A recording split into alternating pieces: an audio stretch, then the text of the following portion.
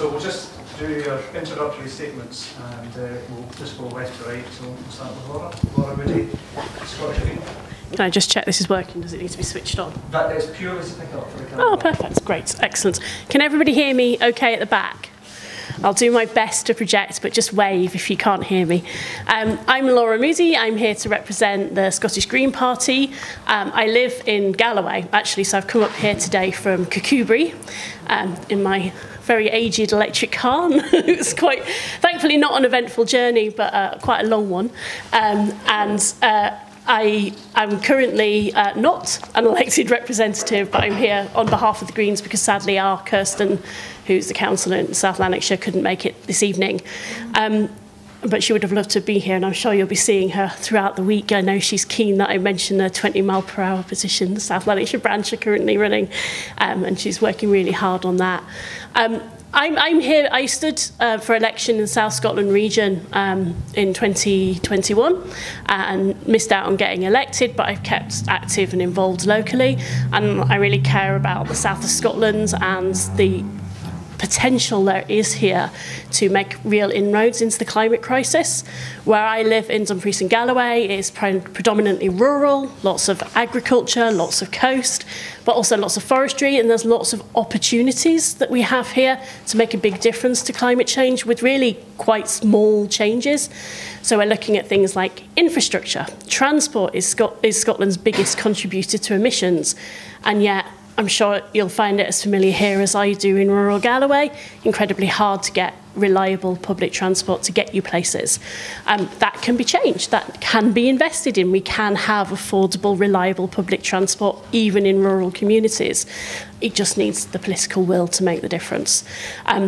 It's fantastic being here tonight. I've been discussing, I used to work for a project called Mid-Steeple Quarter in Dumfries, and that's a project that's taking empty buildings in the centre of Dumfries High Street and buying them for the community and redeveloping them, making them into community shops, community-owned businesses, getting there at affordable rents, and crucially, looking at the floors above to address housing need and to redevelop those houses into warm, efficient, affordable homes so that people come back and live in our town centres again and bring life and vibrancy.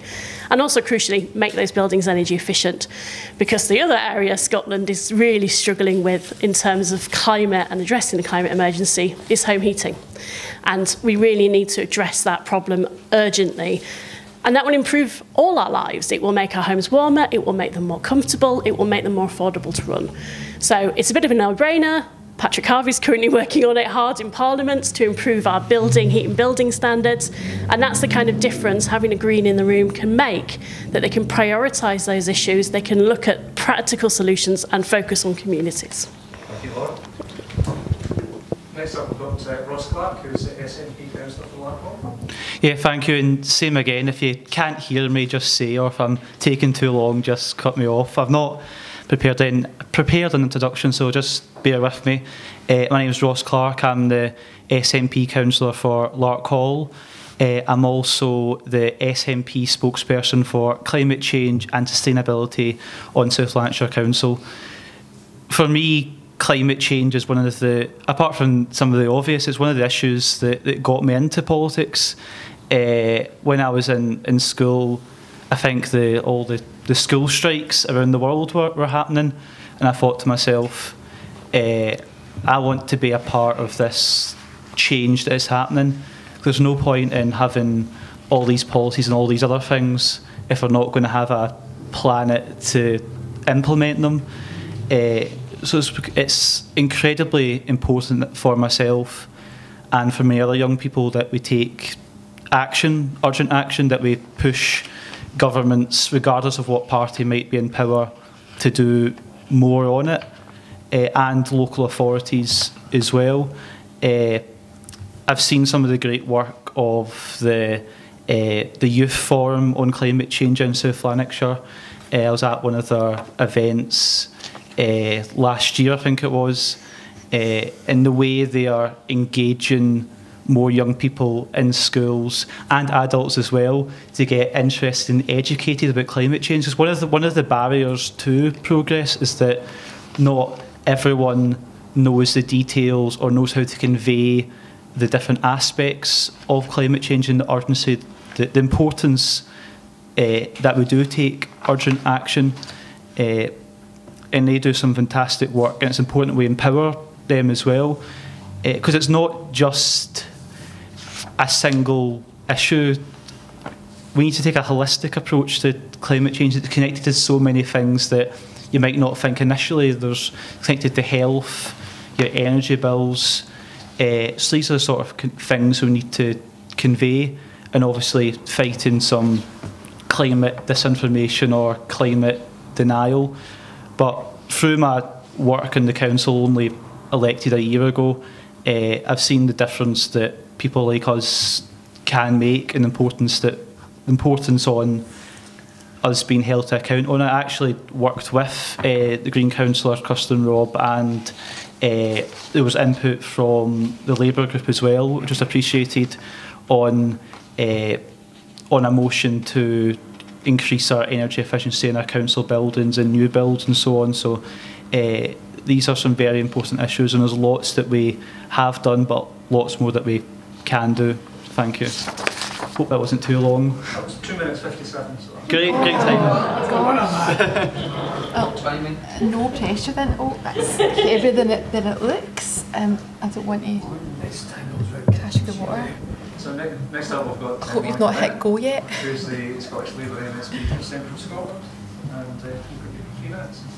Thank you very much, Les, and thank you for the invitation. It's great to be on the panel tonight with Laura, Ross and Brian and Robert, because we do need to have a cross-party approach to tackle the climate and nature emergency. It needs to be cross-government, it needs to be all levels of government, and it needs to be all of you. So it's great to be here in the Strathaven Climate Hub. I've been going about just looking at things and taking photos, and I need to get some of that eco-friendly dog shampoo. That definitely caught my eye. I've got a big Labradoodle at home who would benefit from that. But tonight we will touch on themes that are very global in nature. The climate and nature emergency is the biggest threat, to the planet, to humanity. But the way we are going to tackle it is through local action, and every single person can make a difference. I've spent today, my first visit today was at a school in North Lanarkshire. I'm currently in the middle of an eco tour of the schools in my parliamentary region, which is Central Scotland. So I represent people in Falkirk, in North Lanarkshire, and a big part of South Lanarkshire, sadly not Strathaven, but Hamilton, Larkhall, Stonehouse and East Kilbride, so very close to here. And the eco tour is promoting a global campaign to stop ecocide, and trying to explain ecocide to very young children. It's a word they don't know, but the minute you get in the room, they know exactly what you're talking about. They've seen the wildfires on the news, they've seen the floods and extreme weather events, they've seen oil leaks in our oceans, they've seen what plastic pollution is doing, they know about poor air quality, and they know that we need a just transition, because we can't keep doing what we're doing with fossil fuels. They know that proposals like the licensing of the Rosebank oil field, for example, would be absolute climate madness. If that is allowed to go ahead, we're going to do the same thing over and over for the next 25 years. So we need to get that shift in investment into a just transition. Driving from Hamilton tonight, again in the electric car, better say that. It's not perfect, but it's better than other options that were available. And you could see loads of turbines in the way here. Recently, as part of the Scottish Parliament's Net Zero Energy Transport Committee, we were on a trip to Whittle wind farm. So we see the opportunity, we see the investment, but we need to make sure that local people and communities benefit from that. I think the Scottish Government's community wealth building agenda will help. I think circular economy bill is exciting, so we'll touch on some of that tonight, but I think I've got 5 seconds left. So again, just thank you for having me, and I look forward to your questions. I love this one. Oh, you got your own? I've got my own one. It's a green one as well. Oh. So next up we've got Whittle, who's the Scottish Conservative MSP for South Scotland. I am. Thank you very much. Lovely to be here. I'm usually in the Weavers, to be fair. But so I walk past to go to the Weavers. No, I'm Shadow Minister for Environment, Biodiversity and Land Reform. As Monica said, and as been said by the rest of the panel, climate change is the biggest thing that's affecting us globally at the moment, and actually what I think we are very, very good at setting targets. We have world-leading targets in this country, and we don't have a route map to get there. And I think we want the practicality, we want to be pragmatic, we need to understand what a just transition means, we need to understand what net zero means, which is another interesting question. I have yet to have somebody two people in a row to tell me exactly what net zero means. But we have a lot of really, really great policies, we've got a lot of really great targets, and we're missing the targets consistently. And our commitment to keeping 1.5 alive, for me, this is about, it's not about what everybody else is doing in the world. It's about what Scotland's doing. Can we stick to our targets? Can we hit our targets? Because if we don't hit our targets, how can we expect everybody else to hit their targets? And of course, it's not just about the whole of Scotland. Then it's about regions. Then it's about individuals. What can we do as individuals to impact the planet? I would love to drive an electric car. I have tried very hard to get myself into an electric car, but I'm a South of Scotland MSP, and currently the system would not allow me really to safely drive an electric car around the whole of my region. I have tried really hard to look at it. I've looked at where the car charging points are. Big fan of the development of hydrogen, especially in heavy goods vehicles and heavy industry.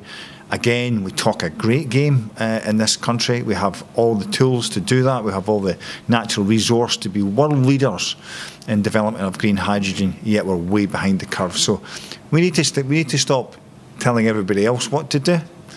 We need to start stepping up ourselves. We need to look at what our own climate change ambitions are, and we need to live up to them. And we could show the rest of the world how to do this, but currently I think we're falling way short. I get into this quite a long time. I don't know if you remember Al Gore's Inconvenient Truth. I actually brought Al Gore across, I had an event management company, and brought Al Gore across here in the early 2000s. And that's really when I got into this, when I was quite taken, apart from the fact he flew over on a private jet, I was quite taken with what he had to say. So this has been a long time coming, and we're way behind the curve. So I'll leave it there. That's great. Thanks, Brian. Thank you. And lastly, we've got Robert Brown, who's the Liberal 10 MSP, or councillor, sorry, for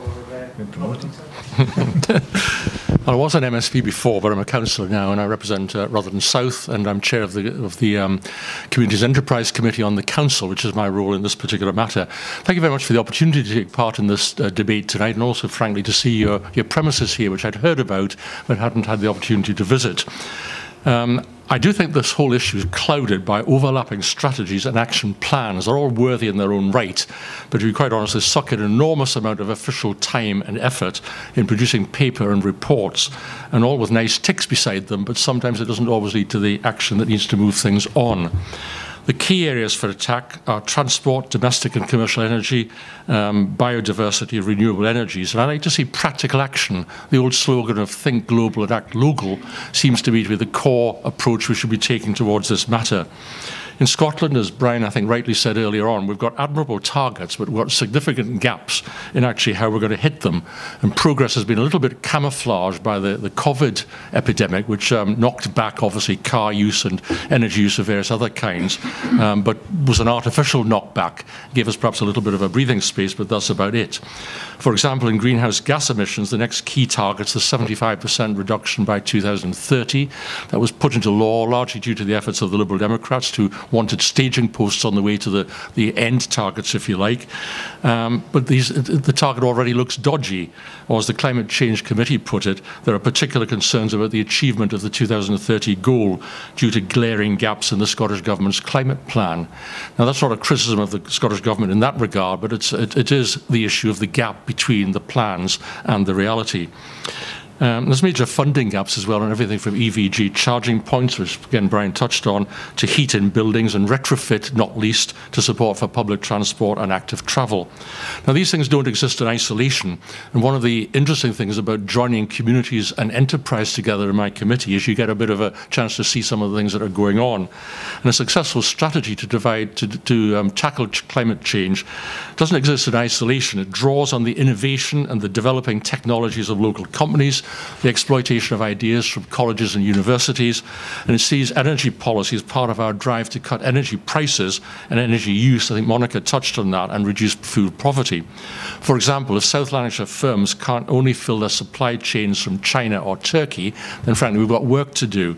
If there's not enough mechanics who know how to service electric cars, that's a drag on progress to net zero as well. If the national grid can't cope with the demand made on it by new technology, then it's time for major investment in the national grid as well, and perhaps in more localised storage and distribution systems as well. And for that matter, if our supply chains and our technological and research collaboration with Europe are disrupted by Brexit, then we're on the wrong track in that particular regard as well. Now, we've had a part to play as Liberal Democrats in this. We were instrumental in setting up the Climate Change Committee in the last council, which has given a bit of focus to the work of the South Lanarkshire Council on the matter. We had a motion on the use of weed killers. We're looking at the biodiversity issue. And I'll finish just by simply saying that climate change is too important to fail or lag. Councils and communities can deliver the goods, but we need the funding and the tools to be able to do the job. Thank you very much. So we'll now open the questions up to the floor. So has anybody got a question? Derek? I would like to know each of the panelists' views on the expansion of oil rigs in the Rough Sea. Okay, does anybody want to take that first? I'd like to hear what they know. It needs to be stopped, and urgently. It's ludicrous having targets to reduce emissions and to retrofit homes and all the rest of everything on our to-do list that we'd like to do. If we are continuing to expand the extraction of fossil fuels, we have to stop. And the easiest, this is the low-hanging fruit. This is the easy bit. Stop doing more of the bad stuff. It should be the simple decision to make.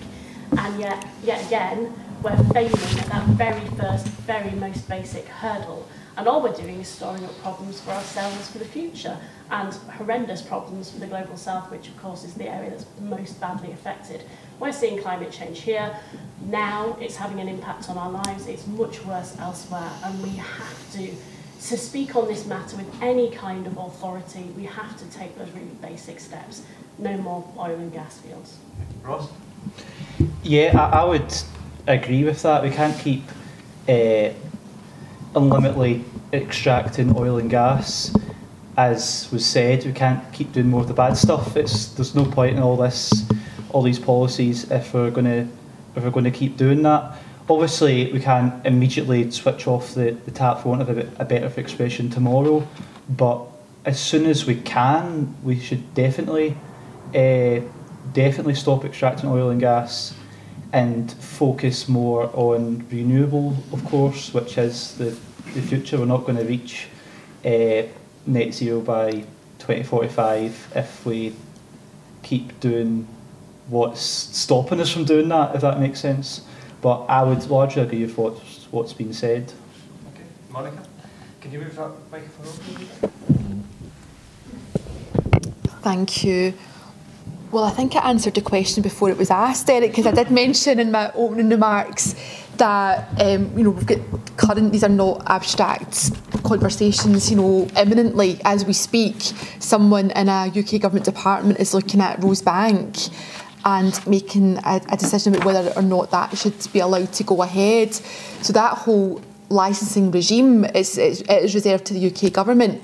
But I did write to Hamza Yousaf, our new First Minister, ahead of his meeting with Rishi Sunak, the Prime Minister, to say, when you're down there, you have to raise this.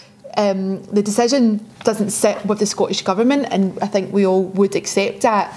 But as a a government, a devolved government, you know, there is soft power there. There is a voice. If it goes ahead, I think we need to find ways to frustrate it from happening. You know, whether we could use the planning system to try and delay or prevent any onshore development that would be required around it. But basically, if we allow something like Rosebank to go ahead, or Campbell or Jackdaw or any of these proposals, that is a deliberate act of ecocides. That's what I'm trying to bring in legislation to stop. And it's not because, you know, we're saying, you know, turn off the taps tomorrow.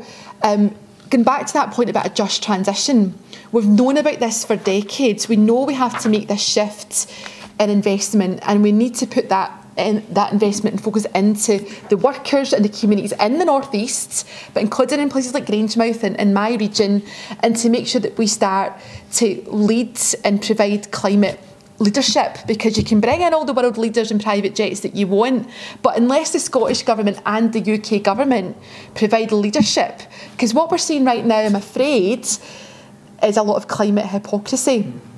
You know, we can do loss and damage of £2 million, we can talk about climate justice, but it adds up to greenwashing if we allow projects like Rosebank to go ahead.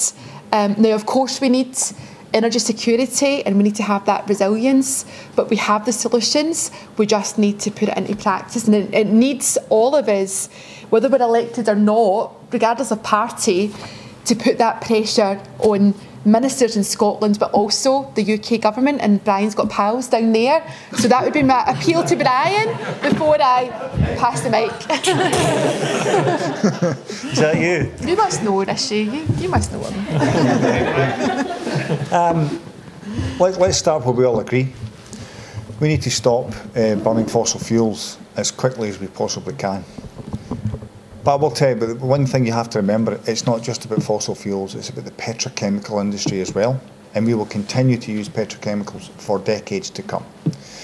We need a just transition, so we need to move away from fossil fuels. What we don't want to get to a stage, though, is where we cut the North Sea off and then have to import. We cannot get to that stage. Look at the state that Germany have got themselves into because they import so much from Russia. So in that respect, I'm not, at the moment I haven't got, my mind's not made up whether we should or we shouldn't. What I do need to know, what I do need to understand is whether or not by not allowing any further oil to come out of the North Sea, what that situation puts us in terms of your homes, heating your homes, in terms of movement and transport, in terms of moving around the country. If we decide, if we cut that off, if we don't do the transition justly, remembering that the biggest investors in renewable energy are the oil and gas industry.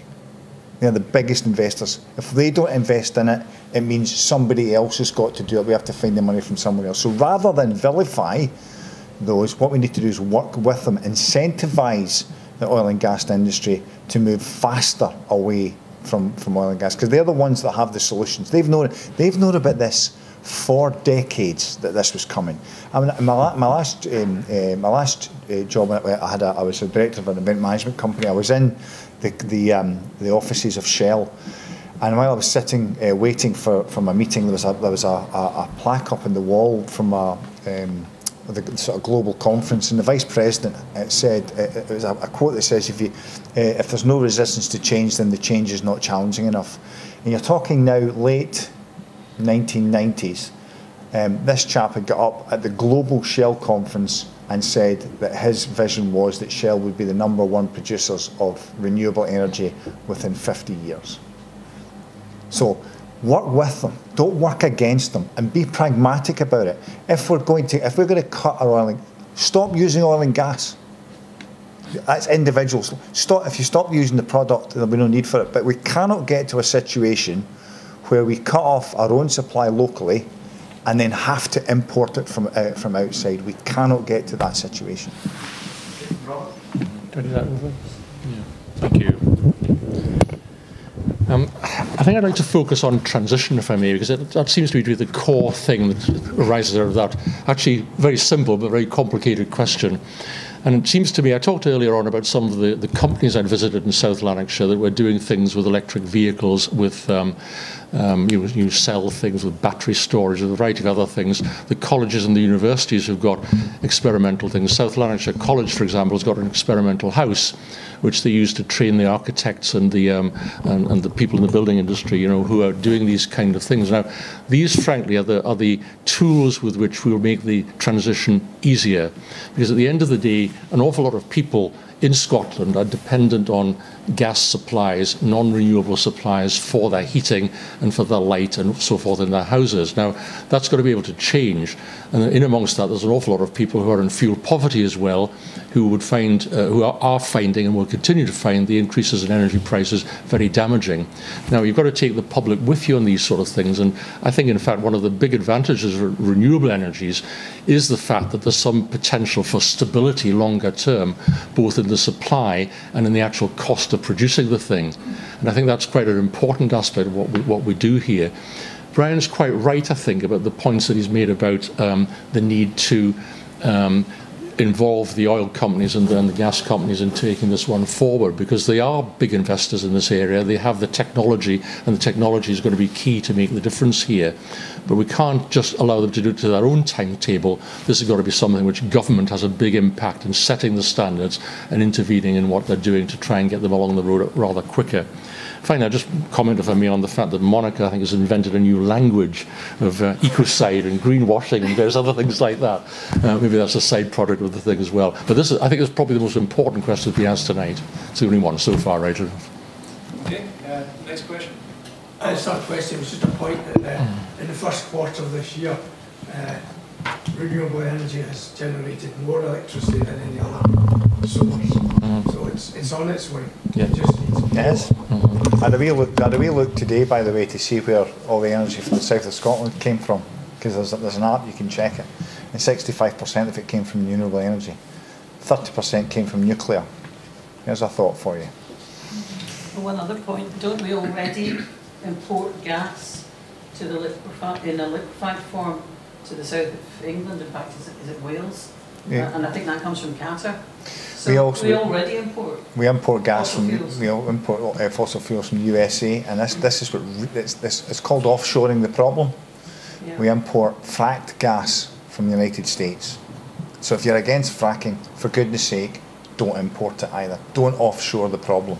That's what I'm saying. You have to deal with the issue in Scotland. Deal with us first. Okay, another question?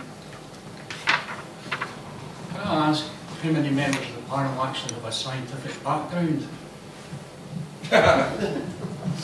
Brian's a jack of all trades. Olympic medalist as well, aren't you, Brian? He's very modest. But would you want to go the other way? Because I think I started every time. So it feels unfair. Well, it's probably not the It's probably not the sort of thing to. I thought it'd be straightforward. It's probably not the sort of thing to admit in answer to that question. I was a lawyer by profession. Probably doesn't quite fit into what you're looking for there. So I'm afraid I can't answer that one. What I would say, though, is an awful lot of what's gone in motion was begun by Jim Wallace and Ross Finney as ministers in the Scottish Government sometime, who began a lot of the solar panel and wind farm sort of stuff back in the 1999 Parliament onwards. So, it takes an awful long time sometimes to get these things through in the sufficient quantities and quality that we need to have. Many years ago, I was an industrial chemist. My profession was industrial chemist. And I find it now, after all these years, really useful in doing what I'm doing now. There you go. No, not a scientist. I am an urban planner before I became a politician. So my degree is in environmental planning a long time ago. I think the climate science is very clear and consistent. I think, across the world, there is, broad consensus on the science. I don't think the problem here is the science and what the science tells us. It's the implementation of policy and, meeting obligations that have been set in law and the targets that have been mentioned. So where I would disagree with Brian about the need to be pragmatic and you know, be gentle with, you know, Shell and the big oil and gas companies. Didn't say gentle. You know, well, pragmatic. I think we do need to be bold. You know, if your house was in fire, Brian, you would be pragmatic about it. So the planet is burning. We need to be bold, treat it like the emergency that it is.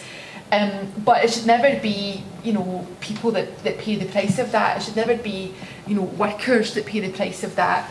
But it doesn't need to be. You know, these oil and gas companies are making record-breaking profits into the millions. So don't feel sorry for these guys.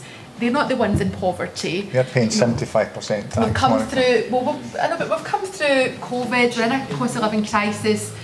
Poverty is on the increase, including in communities like Strathaven. I see also you've got Susan Kerr tonight, one of your local councillors in the area. But we've got, you know, a record number of billionaires in Britain. So there are people with very deep pockets who can fund and finance some of these solutions, and that's who we need to be turning our attention to. So keep looking at me more. That's a nice suit you've got on. But no, Shell and all these companies, they can afford to do more. And you said yourself, they've known for decades what's coming. Yeah, so not specifically in climate change. I did sport coaching at university, so I've got some background in sports science a wee bit, which sort of ties into the active travel side, so I can claim a wee bit of a connection. But I'm always willing to learn more. I took part in some climate training the council ran for, I think they got in, it might be Keep Scotland Beautiful, I could be wrong. But did some climate training for councillors, so and I passed it, so technically I'm climate literate. I've got a certificate online that I can show you, because I think it's important that we, you know, admit we don't have all the answers and we're not all experts. It's important we listen to the scientists, and important we listen to you guys and people in the community about what action we need to take. And make sure we're, you know, doing meaningful engagement and that we are as informed as we can be. So I'll take a tiny wee bit of a background. Well, we've all had enough of experts, so we're all moving on. I think it's a really good question though, because I think what it exposes is the reality that this is such a huge issue and such a challenge for humanity that it's going to take a huge range of skills to tackle it. It's not just the scientists, boffins, that are going to sit in a lab and come up with some magical solution, although that's the part of it. It's everybody doing everything that they can. So yeah, I don't have a science background. I've done bits of construction, I've done bricklaying, insulating, my dad's a sparky, so I've done bits of electrics. They're all climate skills. Planning is a climate skill. If we had climate-educated planners on all of our councils, if we had ecologists on all of our councils, that would give us a huge step towards tackling the climate emergencies in local communities. We need botanists, we need traditional scientists, but we also need community development workers. We need people who can bring people together. We need educators who can share knowledge and help people to understand the science. We need litter pickers, we need cleaners, you know, literally you name it. There are so many skills that we need to make the most of to capture, to tackle this emergency. Science is one of them, but it's not the only one. Okay, Gary? No, as Dean Glassford did, it was just the point you were making about the expertise of planners and things. Because in Glassford, a few years ago, there was trees which were about 2 metres in diameter, which were cut down for the sake of widening a road by a metre for the sake of housing. I was at primary school there, I'm about 40. Bloody walk through the street, bloody hell, where are the trees going? You know? They don't see the value of that to rural people. But I was SNP at the time, and I said I'll never vote SNP against because of that. Because I've said you so much. So there is no. I don't see how things filter down from the government officials down into planning departments and councils and things, because there seems to be a disconnection somewhere.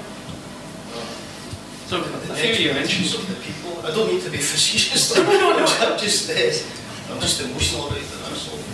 No, I mean, I think it's a fair point, and I think if you mentioned planning, so I think that's an important factor to take into account in both how you counter some of the things that companies are trying to do and how you deal with the environment and looking at planning issues. Yeah, so I sit on the planning committee and the council, and much of the decisions we make are kind of bound by the policy and national planning frameworks. It needs to be material planning concerns that inform our decisions. But I think you've raised an absolutely good point. I think we all recognise we need more housing and more social and affordable housing, but we need to protect our green space. And I think more work does need to be done so that it is protected and we aren't losing. I don't know about the specific case you raised, but I think you do raise an important point in that, and we need to get a balance to things, because I did some essays and so on this in university, and the benefit to people of green space, not even just to the environment but to people's mental health. It encourages them to get active, and it also it looks nice as well, if it's well maintained, of course. Surely people who are buying a new house would like to be around nature and the trees that are there rather than... Yeah, absolutely. There's no holistic thought in anything, it's all money about money. I always think quite often when you see a new housing scheme that has terribly bucolic names like Meadow Walk and Pipistrelle Way, and I always think, whenever I hear it, I always think, so that's what was destroyed to build that street, because they're often named after whatever was the precious habitat that was there before they were built. But people need homes, so we need to build homes for people, but we need to be smarter about how we go about doing that. The National Planning Framework has recently been reviewed since the Greens came into government earlier this year, so there are a number of applications going through the works just now all over Scotland, where I think communities who have campaigned against things because they're hoping the new National Planning Framework will support them because it has stronger protections for biodiversity and for the environment, to see whether that actually works in practice, because ultimately planning decisions are still generally made by local councils. So it'll be interesting to see how that beds in and the impact it makes, but the national planning policy now has much stronger protections for environmental areas, for biodiversity, much more consideration for the importance of renewables. So we're hoping it's going to make a difference. We don't know until we see the impact on the ground. But because it's a new policy nationally, all the local councils should soon be consulting on their own local plans to make sure it aligns properly with it. And that was a big element. I think Robert talked earlier about plans and targets and checklists. One of the big problems we have is quite often all these different plans and targets and checklists don't meet up, and we need to get much better at synthesising all of that, making sure it all makes sense together and it's all pulling in the same direction. Monica?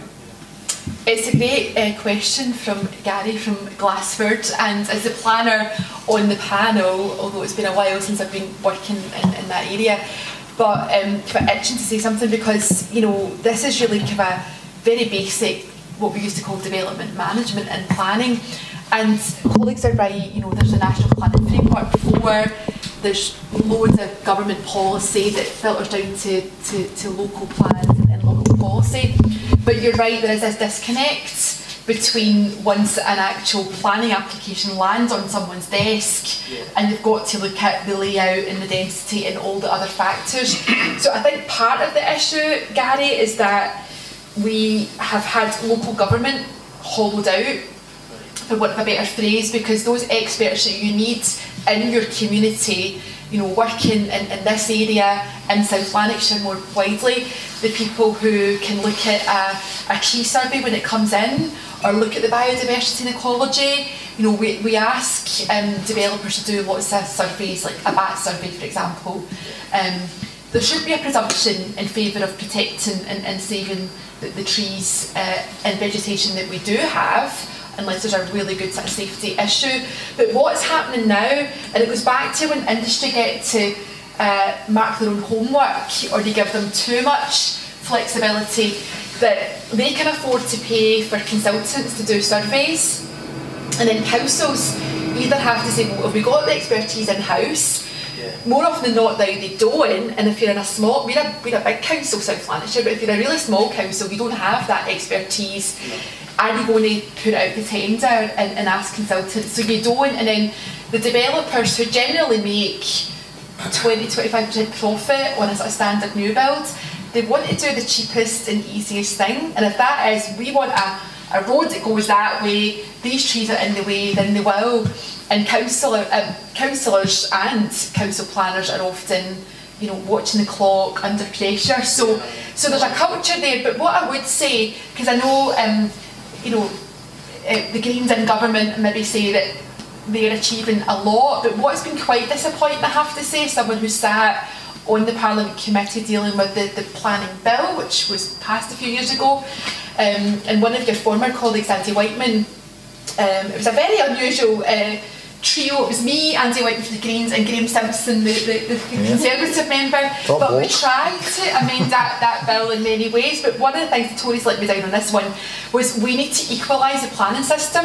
And right now, developers can put in appeals and get a second chance and get the best lawyers and throw money at it and go for judicial review. And the communities often have like no other avenue. There's no checks and balances. So we've tried to get the system more equal. Now that they're in government, the Greens, they've gone quiet on it, so if you can do anything to help with that, but that helps them to show that actually the community are here, we are watching, and if you go too far with some of these issues like cutting down really important trees, I'll declare an interest as the nature champion for oak in Parliament. I'm the oak tree champion, and I'm very fond of the caddo oaks at Châtellerault, but it's really serious. Health and well-being, obviously for climate nature emergency, but these are the issues that people get really upset about, and we need probably more tree preservation orders. But again, councils have lost lawyers, again it costs money to put it out to tender, so this is why we need proper funding for local government. Okay, well, Ryan, sorry, Gary. Oh, sorry. The point you're making here is actually a much bigger point, in that there's a lot of policy out there that conflicts with each other. Yeah. The one thing we don't have a problem with in Scotland is space. You know, we have lots of space, and it drives me insane that a lot of somehow, you know, I was actually this morning speaking to a whole lot of farmers in agri-tourism this morning, and they were talking about the planning system, whereas they can't get planning to develop their barns into a, you know, into a habitable lets. Yet a big builder can go into buy some greenfield, you know, site and build houses on it. You know, we're so, you know, the planning system is all wrong in this country, in my view, and it needs a complete overhaul. And the other thing I think is, if you want true devolution, which I really truly believe in, is you need to devolve more power locally, and that means that a lot of the time that what happens is there'll be a planning application will go in quietly, and the only time that you see it is you become aware of it is when the tree gets cut down.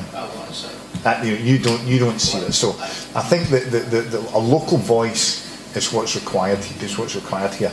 We were supposed to be developing the Caledonian rainforest. We're supposed to be planting lots of trees, but then against that, we build all this Sitka spruce that dries out peatland, that releases carbon into the air.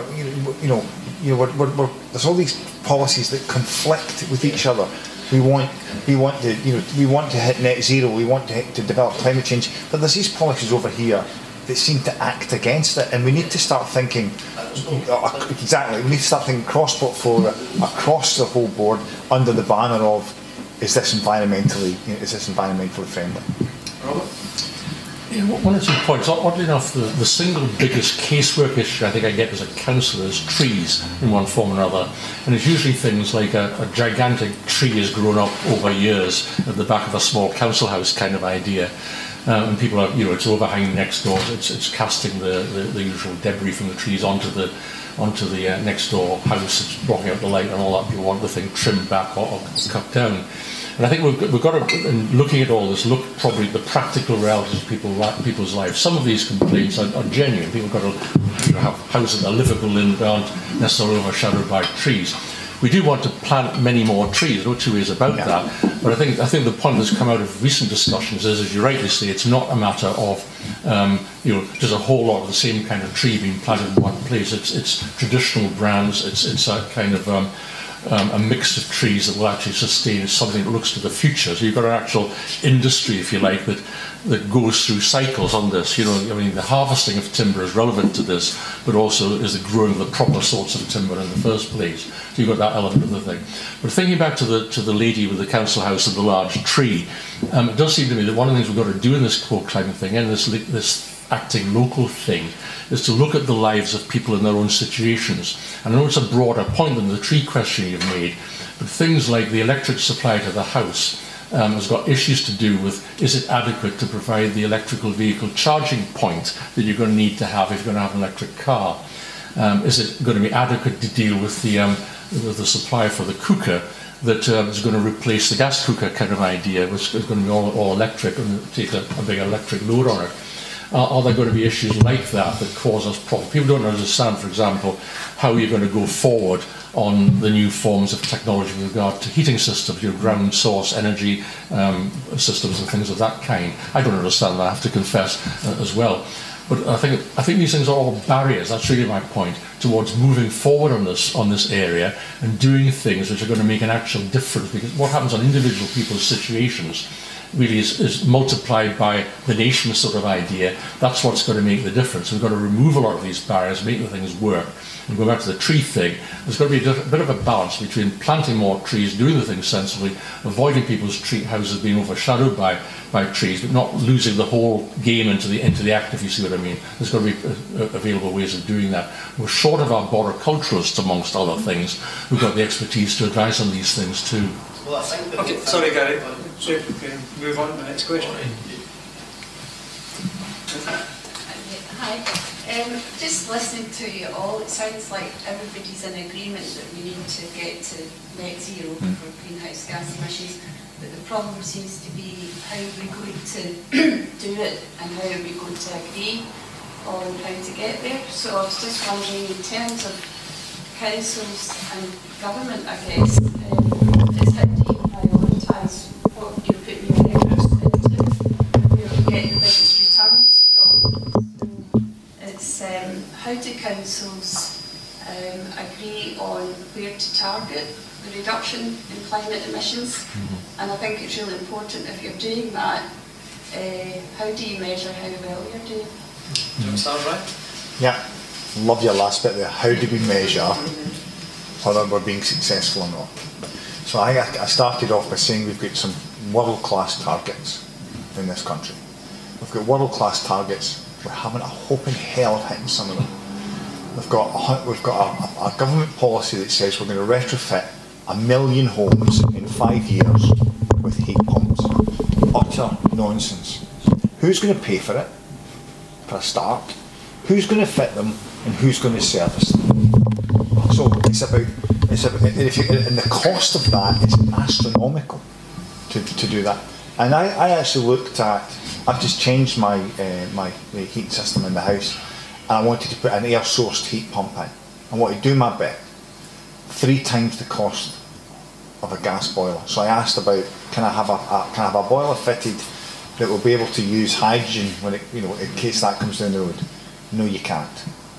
So we're not even close. We're creating all these targets and we're not even close. I think that's where we get so frustrated in Parliament, is that we all absolutely agree that all of these things have to be done, but they have to be done connected to each other. You can't do them in isolation. There's not much point coming up with, we're going to create a million homes fitted with heat pumps. One, we don't need to fit 1 million homes with heat pumps, because it depends where they are. I would like to see, for example, if we're going to fit heat pumps, the place to start is where the houses are off the grid and are run with the most inefficient boilers, which is oil.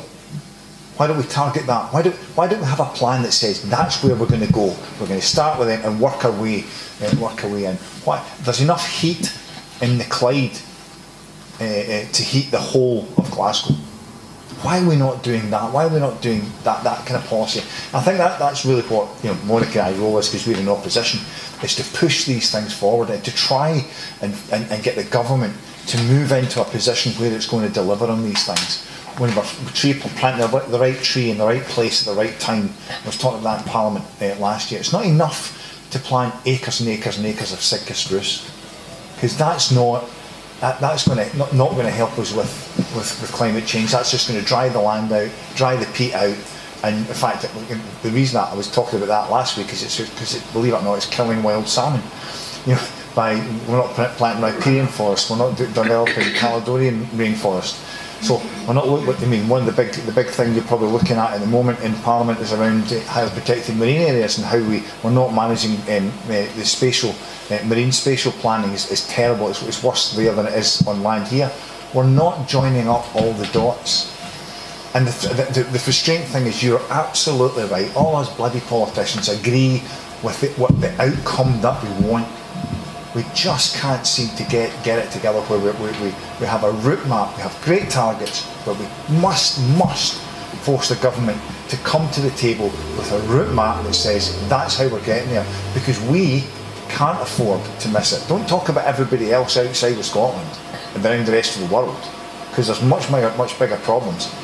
We have to hit our target if we are going to do our bit to keep 1.5 alive. And currently we're not doing that. Yeah, I don't know if you were aware of the European directive, the Water Framework Directive, which was aimed at getting the water quality across the country, the UK and Europe. And in that instance, what they did was they identified the worst water courses, etc., and then worked on them, and then worked all the way down. So I don't know if it's the same for climate change, if you should be identifying that's part of the same problem. Yeah. We talk about the state of our rivers and the state of our seas and the state of our water, but SEPA only look at 4%. 4%. So how on earth do you measure what's happening here? The last thing you said was probably the most important thing. How do you measure it? And currently, we haven't got the measurement systems in place. We need to force government to do that. I just want to pick that up. We do have pretty good measurement systems for greenhouse gas emissions. The challenge we have is, so for a long time Scotland has been able to mask its challenges, because overall our emissions have fallen. The main reason our emissions have fallen is because of the big expansion of renewables in the 2010s. And that has hidden the fact that in almost every other area, things have been static, if not actually increasing. So transport, home energy, those emissions have been increasing, not decreasing. And so in terms of prioritisation, we really need to look at those areas. What are our biggest polluters? How do we get those down, and how do we get those down quickly? And there is a danger that we're drifting too far to the, well, let's just do more renewable energy and cover our blushes. That isn't really going to wash anymore. There's only so much you can expand. And in particular in Scotland, we have the challenge that we don't have full control of the grid, because the national grid is reserved to the UK government. And so things like making sure people can have the energy supplied to their homes to enable them to do small-scale renewables at home, feed it into the grid, or to install air source heat pumps. There's not the capacity there, so it's expensive and it's difficult for the Scottish Government to deal with those particular issues. But that doesn't let the Scottish Government off the hook. We can still invest in renewables, we can still do a better job of that. What we need to do is look at the areas where we've really been failing, and that, predominantly is transport, but it is also home energy and agriculture. To an extent, agriculture has been very, very static in terms of greenhouse gas emissions. Yeah, I think you raise an important point. We do have very ambitious targets, and we all agree on the need for it. And it is backed by significant investment, but I'm not here just to praise the government, because that's not going to move us forward. I think part of your question was around how do councils agree and how do we target the investment. It is difficult, especially with limited budgets. Councils have limited budgets, and so does the Scottish Government. But we need to make the tough decisions now for the sake of our future. I think, I can't remember who initially said it, but the cost of not acting now outweighs the cost of if we do act just now.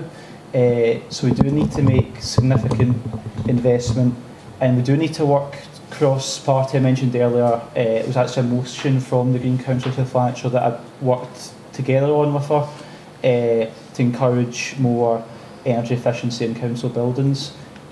So it's difficult. I don't have all the answers to it, but we need to keep having these conversations, understand what's important to communities. So events like these, perhaps there's more we can do on empowering communities when it comes to the planning process and so on, understand more about what's important to people, and also make sure that people feel or see the benefits of the things that we're doing.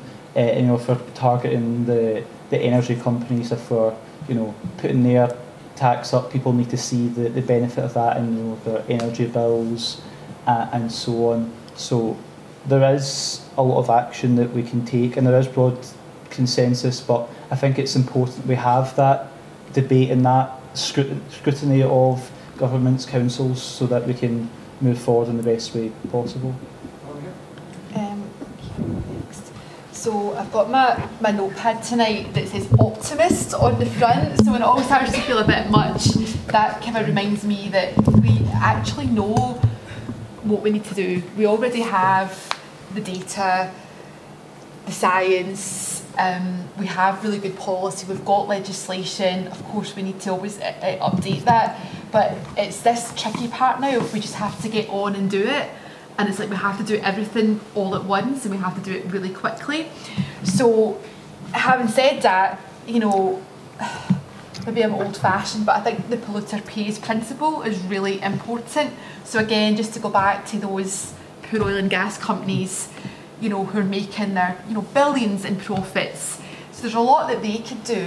They could be paying more in taxation to provide some of the carrots that we need, because we do need to incentivise people, particularly people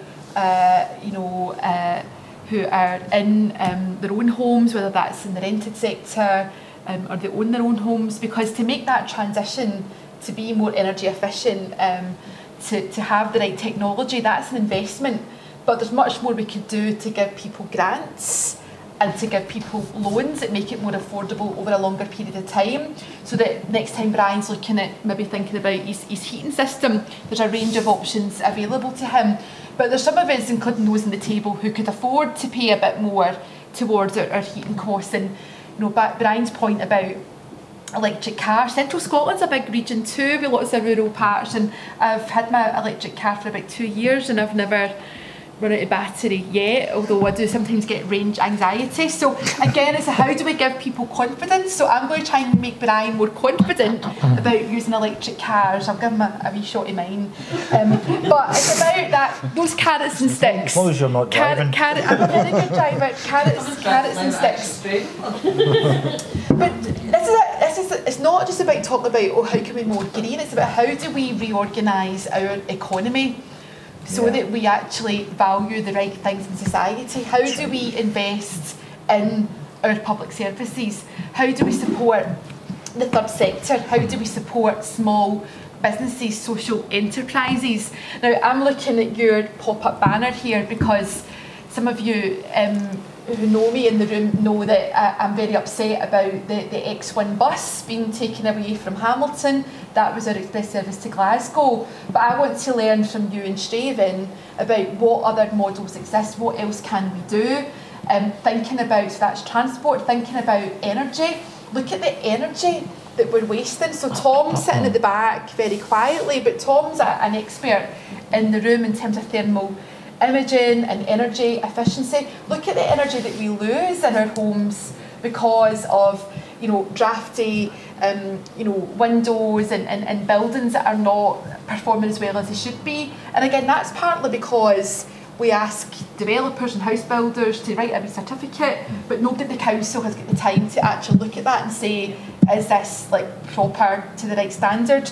So I think retrofitting, let's not just think about it as a cost, it's a massive investment in all of us, all of our families, but think about the jobs that would create, and it's for local people who would then spend their wages in local shops, in the community, and that is about trying to get that community wealth building, which I know that Councillor Joe Fagan, as leader, is very passionate about. Also nationally, we've got the National Investment Bank now, the Scottish National Investment Bank. They can't directly fund local government, but I think there's interesting things that could happen to see how do we leave it in, you know, ethical, responsible finance, because it can't all come from central and local government. But I do think we have to be braver and bolder around progressive taxation. I think Hamza Youssef has said some, you know, encouraging things about the wellbeing economy and about taxation, but we need to see some action. I actually think it's politics that is getting in the way because of our election cycle, and we're on the next election. But this is a critical period, and I think my plea to all of you is, I need all of you to be very vocal and to keep on it, all of us in our political parties, because we are running out of time. But I'm still very optimistic to answer the question. Robert? I think there's two sides to this. I mean, Monica's right, obviously, that the taxation element is important in drawing money in that regard. We were the first party, actually, to call for a windfall tax on the profits of the oil and gas companies that they've come to them fortuitously, if you like, through this particular energy crisis that we've had. So that's part of it, and reasonably clearly got a whole series of challenges for the public sector in terms of what they do there. I mean, I'll give you one small example in a way. Some of us on the panel were at the meeting in Lark Hall recently about the Lark Hall Leisure Centre, which has gone from an estimated cost of 11.5 million to one of 23 million approximately. Partly because of just inflationary costs we're facing at the moment, but partly also because of the higher standards that have to be put into the thing in order to meet the climate change requirements that we now have, quite rightly.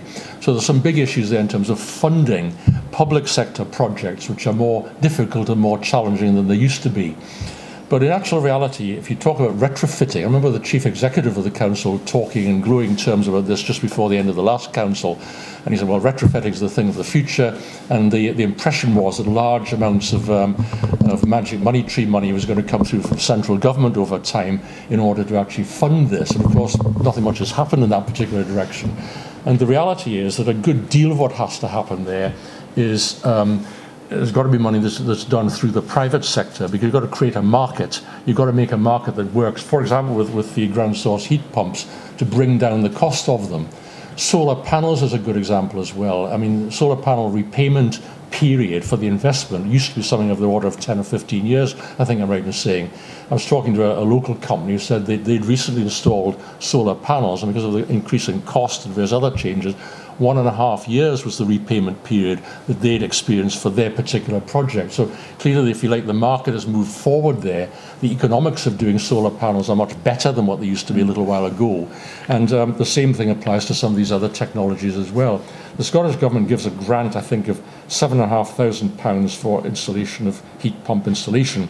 But there's a gap of about £4,500 between it and the real cost. Now, that may come down, and I think it's everybody's interest that it does come down, but it'll only come down once there's a large number of these things being done, and it's moving forward. You've got the economies of scale that go with it.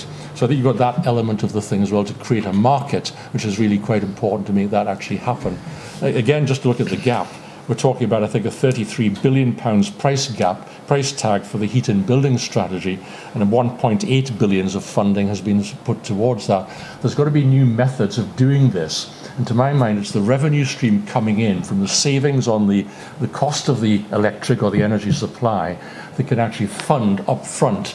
And you've got to make mechanisms of doing that, whether it's from, as you say, ethical investment companies, whether it's from investors of other kinds who can see a profit on this at the end of the day, and whether in particular it's individuals who can actually manage to, can be supported in the upfront costs and we'll arrive at the other end of the thing with savings on their electricity beyond that. All these issues, I think, are quite important to this area. Yeah, can I just join? Can we just I want to join a few dots up here. Here's some questions. Why is there a house built in this country without solar panels in the ceiling anymore? Why is that? Yeah. Why are we not, like they do in France, if you have a car park over a certain size, you have to have solar panels across the whole top. It's not even touching the grid. That does the charging points. Why are we not thinking in terms of that? Why are we not thinking in terms of, if we're going to do a just transition away from oil and gas, we need to invest really heavily in things like, green hydrogen is a huge potential for Scotland. Why are we not putting the BP have put a hydrogen, or paid for a hydrogen hub up in the northeast, but it's not. We're not thinking big enough. We need to be thinking bigger than all these things joined together, start to form a jigsaw of the solution that we require. We fight about bits and pieces of it, but all of these things can be done. For the life of me, I'll never know why we build houses without solar panels on the ceiling. It's absolutely insane for my money. Yeah. Andy, I think you had a question. Yeah. Question to Laura, but she mentioned earlier on about the community activity around buying property, renovating and bringing it back to some community life and benefit. Be interested to get a little bit more about that. But to the whole panel, you're now the benign dictator of Scotland. You have control. We've had a lot of generics tonight and a lot of talk about plans and route maps and interconnectedness, but actually what would you do? What's the one thing you could do that would make a difference? Do you want me to, I'll answer the question about the community ownership. So Mixed People Quarters is a project in Dumfries. It's been going for about 5 years now. It started actually as a bit of an artist project. There's an organisation called the Stove Network in Dumfries, which is a group of creatives. They got together and were like, what can we do to make our town better? And they came up with all sorts of great ways to reach out to the community and get people talking about what they wanted to see in Dumfries. And Dumfries is a big town, but like a lot of towns, it's an old market town, and it's a market town without a market. It's like a coal town without a pit. It's the same thing. The big multinationals came in, built cheap, big shops in the centre of town, then went out of town and left a desert behind them. So one bizarre upside of all of this and the COVID pandemic and a number of other factors is that property in the centre of towns is cheap. You can buy a 3-storey 18th century building with a huge amount of retail floor space in the centre of Dumfries for about 200 grand. So because of legislation that has come through the Scottish Parliament, things like the Community Empowerment Act, Community Right to Buy, there's a lot of mechanisms out there to enable communities to do that. So the community set up a Community Benefit Society. They went about making a business case. They got supplementary planning guidance into the local plan, which sounds really dull but was really key to mean that those buildings in the town now didn't just have to be shops, they could be other things. And that meant we could buy those buildings and know that as well as making the shop front, like this one, used for community uses or for businesses, we could also convert the upper floors. And then they went about getting funding to do all of that. So they're just about, I think in the autumn they'll finish the first redevelopment, which took a 3-storey building and is turning it into 7 flats and a big community / retail / exhibition space. But while they were waiting to do that, they didn't just sit and twiddle their thumbs. We went and bought 5 other buildings in the same block. One of them is now fully occupied on 3 floors with artists and creatives. And then the other ones are let out as pop-up shops while we look into different ways of dealing with them. So it's a lot for a community to undertake. It was a lot to take on, but it's got the potential to transform Dumfries, and there is absolutely no reason why other towns can't do exactly the same thing. It just takes a huge amount of volunteer time, energy and effort, but we know that money is going to be locked up then for the community and stay in the community rather than what was previously the case, these buildings being held as assets on an overseas pension fund asset lodge and not actually working for the communities. So that was a big change. Yes, to your benign dictator question. Not sure how comfortable I am with that title, but apart from making sure we get a new Larkhall Leisure Centre, I'm not entirely sure I could pick one thing, I'll definitely want us to accelerate what we're doing. We're already doing a lot, but we do need to do a lot more.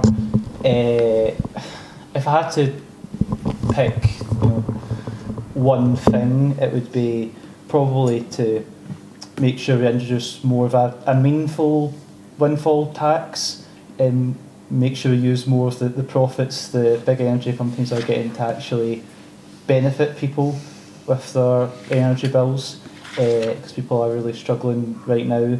But I think we should definitely look at all the options we can to accelerate our response to the climate crisis. But yes, I'm not too keen on being a benign dictator. So I could get an answer out of you. Monica?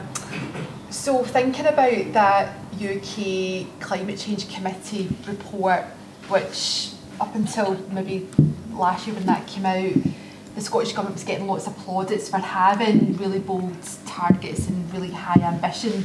So we're not going to criticise government for having that ambition and that vision, but they're now saying as a committee, look, there is a danger here. To Brian's point, that there's a danger here, this is going to amount to magical thinking if we don't get on and hurry up. So one of the big areas in that report is around decarbonising transport. Now, I don't know why, but when First Ministers and leaders are handing out jobs in government, apparently getting transport is like a punishment, or you put the people that you don't particularly like into transport. And we've got a transport system in Scotland that's not performing as it should be. It's not properly integrated. And a term that I hear a lot in Parliament on the Net Zero Energy Transport Committee is about bus deserts, whole communities in Scotland where you just can't get a bus. You can get a free bus pass if you're a certain age now for 22-year-olds and under. That's great. But like where I am, at the top end of Blantyre into Hamilton, my daughter's 16, so she's got a free bus pass now, but the bus that served our community no longer exists. So that's a ludicrous situation. So I think something really serious needs to happen in government about how we view transport. I also know that for public transport, it's predominantly used by women, people in lower incomes, people who are more likely to be in poverty, people from black and ethnic minority communities as well. And it's just getting harder to get around. So yes, it's about the climate emergency, but it's also about our economy. We've got businesses right now who've got people who work in their, whether it's a pub or a restaurant or people in social care, and they can't get to their work. We've got taxi drivers who've had to take their vehicles off the roads because there's just so many issues. They were some of the last to get support in COVID in terms of grants for them as sole traders. So there's all these issues, and I'm a Central Belt MSP, but one of my jobs in the committee was to go to the Western Isles as part of our inquiry into Scotland's ferry services, not to look back at what's happened at Ferguson Marine and things like that. Other committees are doing that, but to look forward, what does a sustainable ferry service look like? It's actually more than just about thinking about the ferries. It's about connectivity for our island communities. And I was in a sort of roundtable discussion with folk who work in healthcare, and they were saying we cannot get social care workers. People can't afford to get here. The ferries are unreliable. So it affects our whole society, I would say, Andy. So I think something really bold and different needs to happen around transport. It needs to be affordable. It needs to be integrated. You have to have services running that align with people's lives, whether you're a shift worker, whether you're trying to, visit family or whatever. I think we've got some good policies like the free bus pass for people over 60, people under 22, but you need to have the service, and that needs to tie in with people that want to get their bike on the train or on the bus and so on, and also for disabled people who are wheelchair users, the buses can be a real nightmare as well. So transport should no longer be seen as like, oh, that's a rubbish job that we hand out to a minister that we don't really like. Like, transport has to be up there as a really important job in government, and it needs that leadership across local government as well. So decarbonising transport is essential. Are you sitting comfortably? I have a list. Obviously, the stuff I said, I said earlier on. I mean, the first thing I would do, I think we talked about, joining portfolios together. The first thing I would do, is it about green jobs or developing new green jobs? I think the first thing we've got to do is weave the green economy into our education system, because we're not doing that. We're not developing the people who can work in the industry. Monica talked about Whittle, which is in my area as well. Whittle is owned by Scottish Power, which is owned by Iberdrola. All those things were imported, and we import the servicing of those machines as well. That is insane. That is a whole industry that should be here in Scotland. That's not that. So the education system, for me, is absolutely key. We have the green economy woven into that. But talk about things like, I've long campaigned for the development of the A77, A75 from Cairnryan, and you say building roads, surely that's the wrong thing to do. Not if you create electric hydrogen superhighways. Not if you develop the train link down to Cairnryan and put a spur off into Cairnryan. There's 110 44-ton lorries come out of Cairnryan and up the A77 every single day, go through all the towns. For goodness sake, create a decent road. The lorry drivers, the lorry owners want to have hydrogen-powered lorries. They're available, but they can't refuel them. So start to create a way of We seem to be what we're doing is trying to prevent people from moving around, trying to prevent people from doing things. What we need to do is give them alternatives. So we don't want to change people's life drastically. We want to change that incrementally and allow people to do the same things, but in a clean environment. So there's a whole industry, there's a whole economy that we could build around the development of hydrogen, around the development of EVs, around the thing we talked about the grid. The grid's a big problem. But what I would like to see is, I was described to me by Chris Stark, who's the chair of the Climate Committee, Chief Executive. I do go out and lunch with Chris, because I just let sit and pick his brains. It's like, he described it to me as like a honeycomb. So you should be able to, Strathaven and should be able to develop its own power source here. And it can be done, it was supposed to be done in Cumnock. It's supposed to take Cumnock off the grid, and then they water that down. And it was described as kind of a honeycomb. So you create that, if you've got a river or coming through, that's your power source. But it's connected to the next one as well. So if you've got over, it slides into the next, and if you've got underpower, it slides back again. To try and to develop the grid as it currently stands, quite frankly, is not going to happen. We just can't do it. So we have to start thinking about taking big chunks of towns and whatnot off the grid, and we can do that. Innovation's the way forward. We need to start investing in innovation. The bank, the Scotland National Investment Bank, is not doing what it was supposed to do. It's lending money just now at over 10%, double what they're doing in the high street. How is that helping? We seem to be very risk averse as well. If we're going to invest in innovation, you have to be prepared to fail now and again. That doesn't come out. Can I just supplement what Brian's saying, because I'm sure he's not meaning to. It feels a little bit glass half full, but what I would say, so on the Net Zero Committee, one of our, the great things is we hear about innovation and we hear about good practice. So what I would say, what we've observed as a committee, there are pockets of good practice. So for example, you talked about hydrogen vehicles. So we went to Aberdeen, they've got hydrogen bin lorries, they've got hydrogen buses. It's happening in Aberdeen now. The hydrogen bin lorry is 3 times the price of buying, a regular one. So, but that council's obviously made that decision, and there's been some funding available for that. We've got, and we could give examples about solar and other councils. So we're seeing pockets of best practice, but then, now maybe it's because the funding that's been given to help that get off the ground doesn't then continue and it's not sustainable. But I don't want people walking away tonight thinking we're really far behind. In some respects we are, but see if we could scale up some of this really good practice and get that joined up thinking and that leadership. I don't want us to feel, oh, we're so far away. It's there, we can see it, we can see these projects, And a lot of it, some of it's not led by government, some of it's not led by council, some of it's led by the community, and we should never lose sight of that. So if we are that wee bit more optimistic, we can see that good practice innovation, but how do we get that scaled up? I am, as you know me, Monica, I'm very upbeat all the time. I think what frustrates me is we have got the tools and the tech to deliver on this right here, right now. Innovation's the way forward. We need to continue to. I think innovation gets us out of this.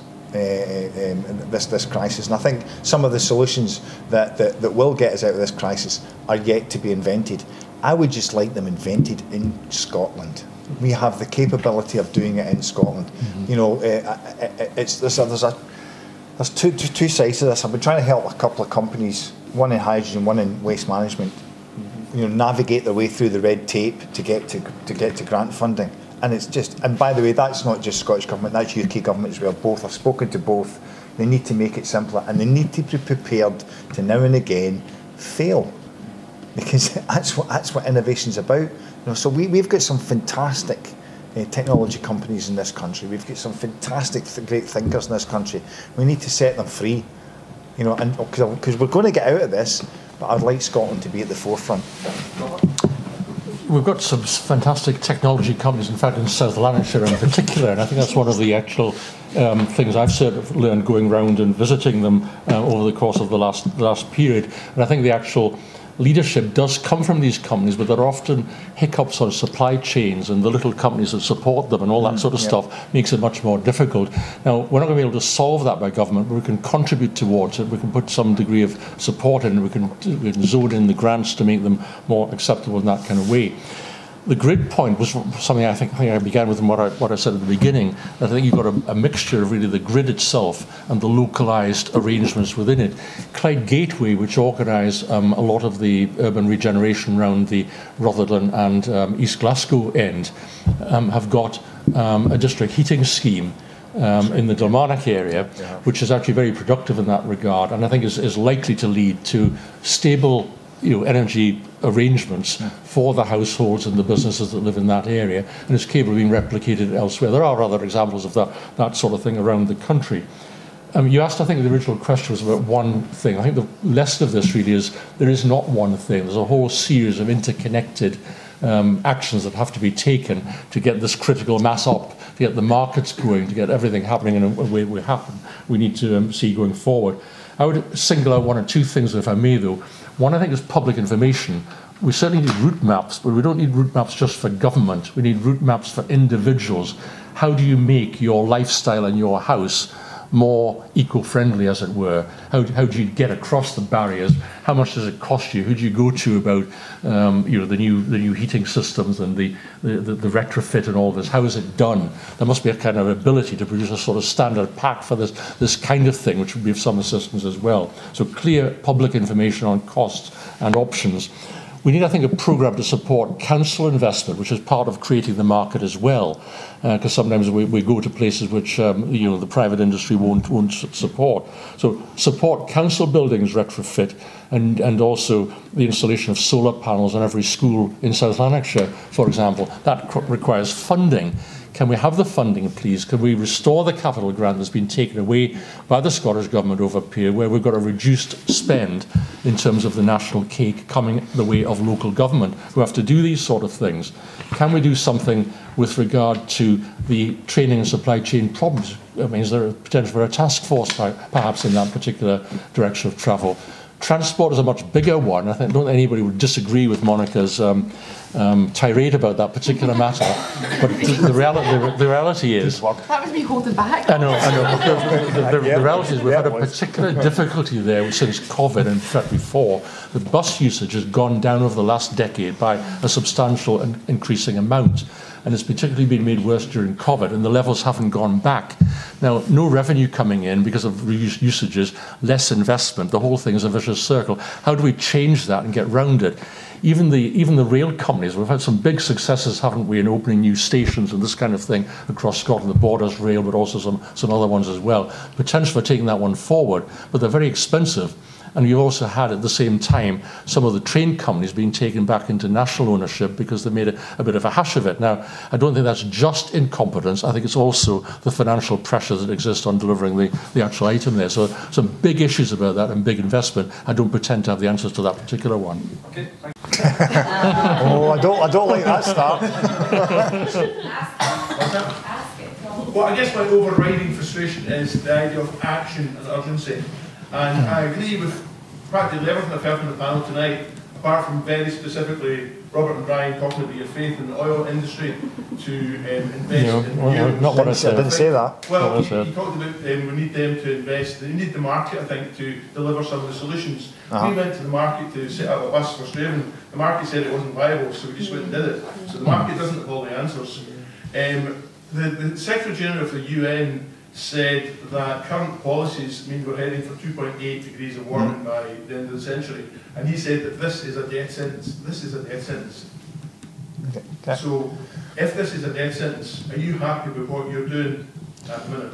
There's something I want to come in with here that we haven't got to here, and it's individual responsibility here. And one of the things I've been working on, all of this is relevant, and I never said I'm certainly not in bed with the oil and gas companies, but I've got to be really careful how we deal with that.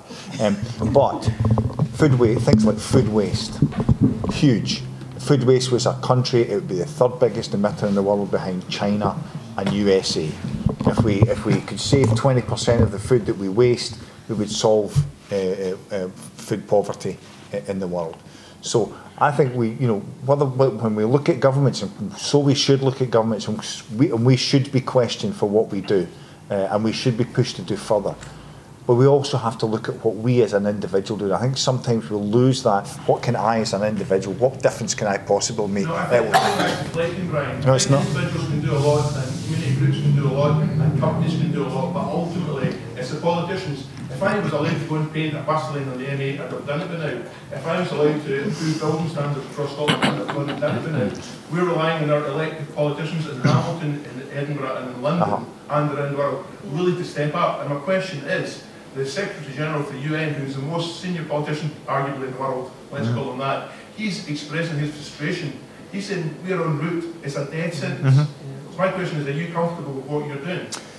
No, but it's my job is to try and put pressure on the Scottish Government to go further than it is and go faster than it is. That's my job, and I completely agree with you. There's other things we haven't talked about. The blue economy, 7/8 of our planet's covered in water. We haven't talked about that either. There is so much we should and could be doing, and we're not doing it. And it's the role of Monica and I as in opposition is to try and push the Scottish Government and the UK Government and anybody else we can influence to go faster than it currently is. But it's a collective thing. It's like we create the framework. The Parliament creates the framework for this to happen. We have to make sure that any promises that are made by any government, they stick to it, because we can't afford to miss it, because we can't afford to go above 1.5 degrees. It is a death sentence, you're absolutely right, but it's a collective. What I was saying is there's a collective here. We all have a part to play. Right, I know there's not many minutes left, but well done, Tom. This is really going to heat us up. We're from different political parties, right? So I've tried not to sit here and say, this is my party, this is what we're doing, we're better. But I will speak for myself and say, as a socialist, then clearly I do believe that public ownership is really key in a lot of this. That's about how we decarbonise the economy, but how we also democratise our economy, our society. So Brian talked about individual responsibility. This is about system change, on a global level, but a national level, and obviously locally here in a council basis. So you're absolutely right, the frustrations that you've touched on about the bus lanes on the motorway or lack of, the weaknesses in our building standard system to make sure that our homes are properly performing, that we have proper insulation and so on. It is an ecological and a climate emergency, but it's also about social justice. It's about poverty. So Robert did touch on fuel poverty. It's an absolute scandal. The committee, they sent me away a lot of places. I was in Orkney. And again, what's going on there in terms of tidal energy and opportunities around renewables, but some of the highest levels of fuel poverty in Scotland. So we can't keep looking the other way and expect somebody to come in, you know, a new First Minister, a new cabinet. So it is about the whole system, how we do things. Now, governments should lead by example and should set an example to others in the world. So for example, I asked some parliamentary questions about how many government buildings have an air source heat pump. Because if you're struggling to put one in, we need to know the government are doing it in their own estate. And I think the answer was 2. I think it was 2, I need to correct it and say it was actually only 1, but they've got this pilot scheme coming up. That's the government's own buildings. So we've really got to start practicing what we preach. So I think, again, massive opportunities, but I know it's probably not a popular campaign, so I would say I want to put people in jail, but that's what Stop Ecocide campaign is about. It's about saying, it's not enough to say, right, Ross, stop using plastic bottles, and right, Brian, get in an electric car, when we've still got Shell and BP and Equinor and others setting the planet on fire. So that's why the Ecocide Law campaign, which is trying to, at an international court, criminal court level, is have that on par with genocides and war crimes, crimes against, you know, people and humanity. There isn't an equivalent for the environment and for nature. So that's why I'm not going to sit here and be pragmatic. You know, I want to put these companies in jail. It's not going to be retrospective, so we're putting them on notice. But that's how serious it has to be. And by doing that, because what they're actually already doing, you know, the big global operators, the best finance people in the world are telling them, look, this is coming. And it's going to be a major risk to your business, to your reputation. So you better start changing your ways now. That's how we get behaviour change on a global level. Not to let individuals off the hook, but if we don't change the system, some of the very small changes that we're making, it just won't be enough. So if you can sign up on the Ecocide Law website, become an earth protector and support the global campaign. The EU has been passing loads of motions on this recently, and the good news is that the Scottish Government will say that they will keep aligned with the EU on environmental protection, so we could see this coming to Scotland quicker than maybe some people had realised. I didn't actually give my answers to the benign dictatorship as waxing lyrical about mystical quarter, which community ownership is part of the problem. But I think what's been really clear for the panel is that dealing with the climate crisis is like pulling threads, and you start pulling on something and trying to make a change in one area, and there's a problem somewhere else, and you feel like you're constantly firefighting. So Monica's right, it needs to be structural, and it needs to be deep, and I think you can't just pick one policy. That's a bit of a cop-out, but you know, I think you need to look at how are you going to raise money for it. Wealth taxes, carbon taxes, land taxes. Things we don't really tax at the moment, and we need to make the polluter pay and to actually change the way society is structured. What do we use that for? Part of the reason we can't tackle public transport effectively is because we don't own it. It is not fully publicly owned. It's incredibly difficult to get all these companies working together, doing the right thing. We end up in ludicrous situations like giving thousands of pounds of grants to a private company to get electric buses, who then raise prices by 15% in a single year. And they're scratching their head about why people aren't using these lovely electric buses. We need to do with that. And the other thing is we need people. Part of the issue with rural bus transport where I am is not the lack of wanting to provide bus services. There's no drivers. There are no drivers. For my kids' school bus, they had to cancel the school bus several times in the last term because there were no drivers. So we need to rejoin the single market, go back to freedom of movement, get people here, and train the next generation for the jobs we need, because it's desperate. Yeah, I'm not comfortable with what we're doing. I don't think we should ever be comfortable with what we're doing until we get there. We've provided really important leadership so far. Scotland, in combating climate change, one of the first countries to declare a climate emergency. That's all well and good, but of course we need to back that up with the investment in the continuous scrutiny of that and making sure we're always doing more. And I think it was slightly touched on as well that we do need to work with other countries. We can't just look inward all the time. You know, learn from best practice, international agreements such as the Paris Agreement, events like COP26. I think it's disappointing that the UK government try to limit Scotland's engagement internationally, and I think we need to do more of it, and we need to do more certainly to help those which are most affected by climate change. You mentioned a death sentence. If we don't do more internationally in terms of international aid and so on, we'll see a lot more climate refugees, which is pretty frightening to see some of the stats on that. We're one of the first countries to do a climate justice fund. Perhaps we need to look more about expanding that, targeting it, working more internationally again.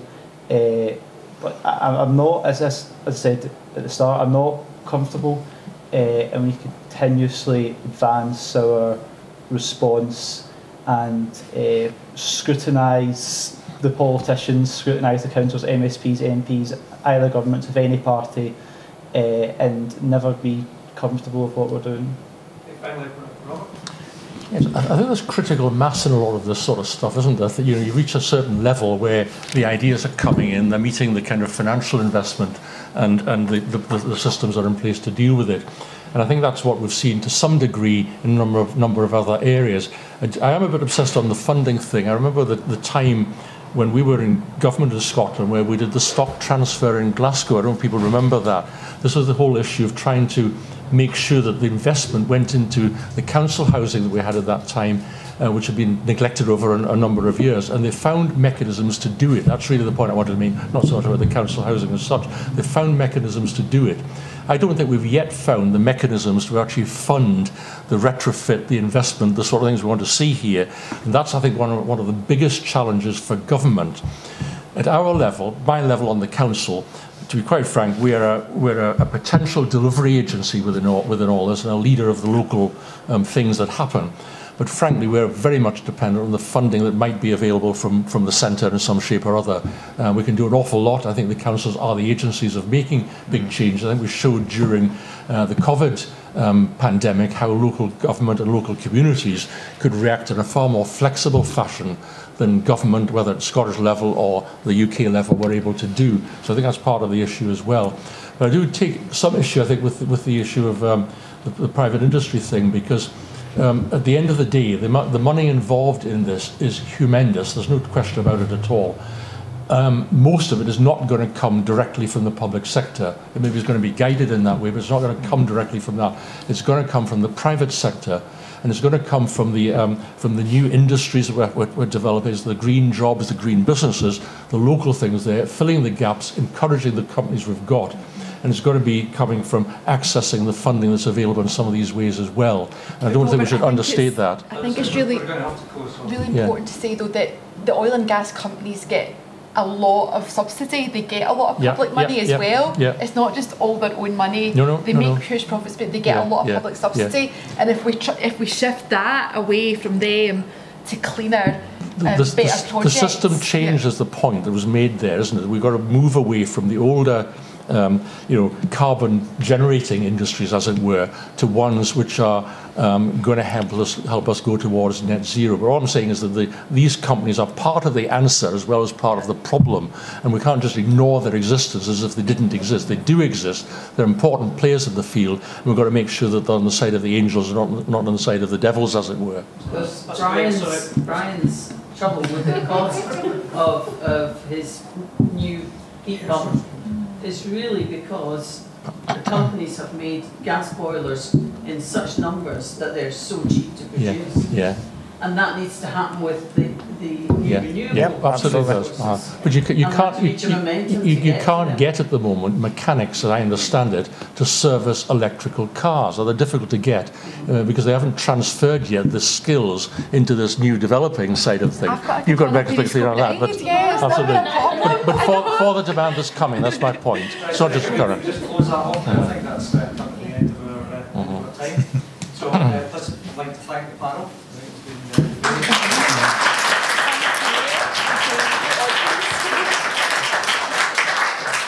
And also just thank everybody who's come along tonight. Thank you for your questions. Thank you for your